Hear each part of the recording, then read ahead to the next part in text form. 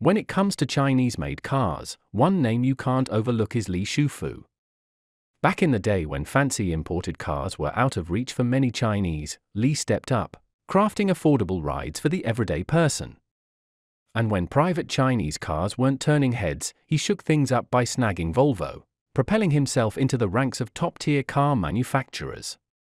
To top it off, he dropped a cool $9 billion to snatch up the parent company of Mercedes-Benz, staying true to his vow: "I want Chinese cars cruising worldwide, not just foreign ones rolling into China."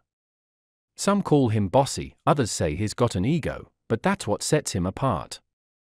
From a humble cowherd to a car king, he's climbed the ladder, going from zero to hero, all the way to acquiring Mercedes-Benz.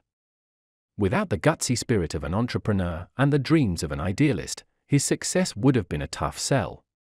Today, Li Shufu reigns as the auto industry's richest, boasting a net worth of $100 billion.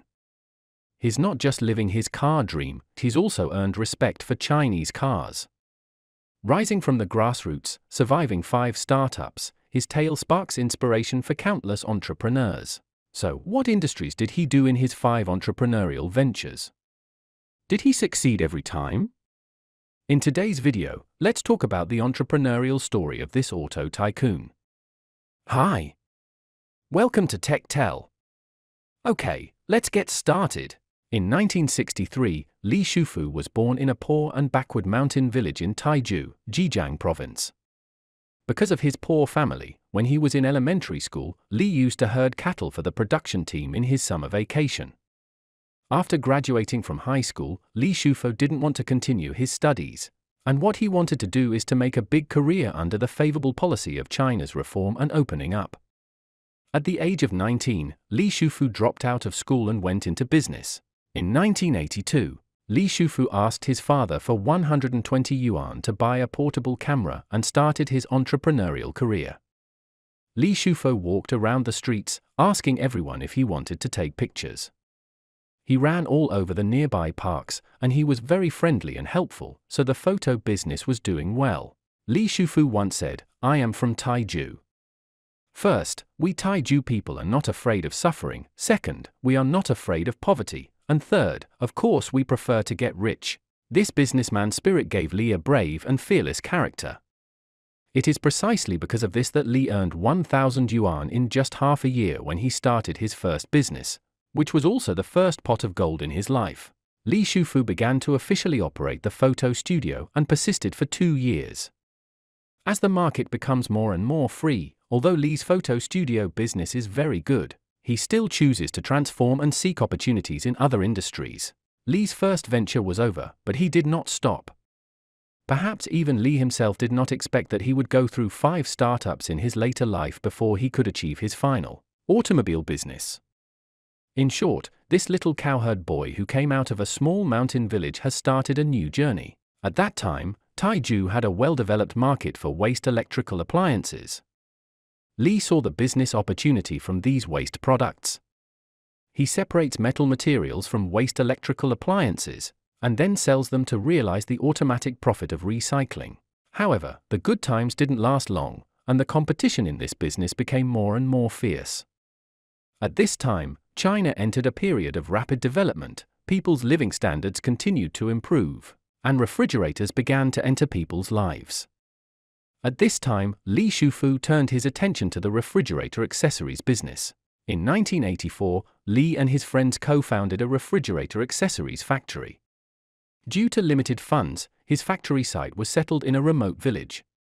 All the equipment was pushed by Li to the village with a trolley. He walked dozens of kilometers in the heavy rain and struggled for several days and nights to install them all. After Li Shufu's operation, the spare parts produced by the factory are sold well all over the country, and the products are sold to almost all refrigerator factories. A year later, he made a bolder decision to produce refrigerators. By 1989, Li Shufu had achieved an annual output value of more than 10 million yuan.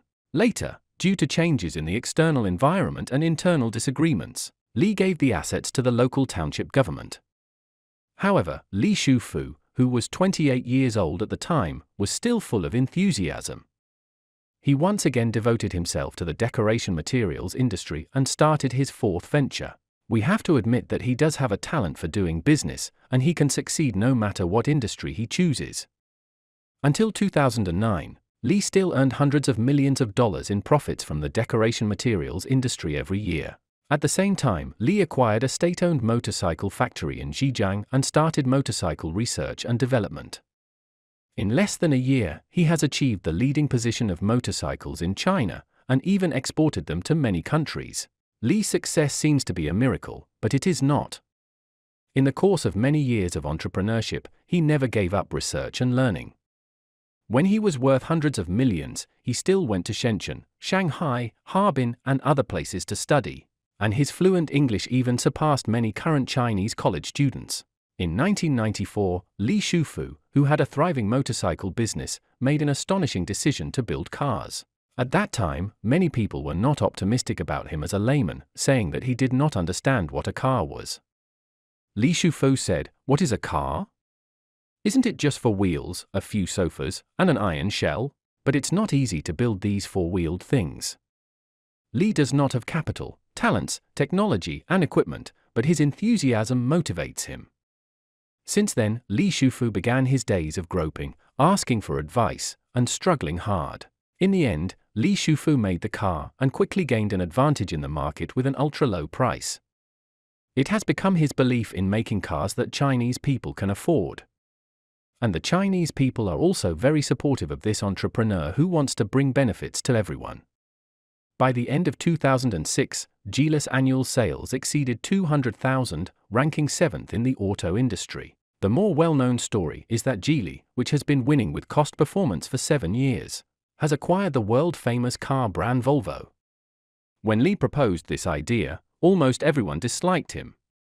Industry insiders believe that, no matter from which point of view, Geely and Volvo are not in the same class. But Li Shufu was not convinced.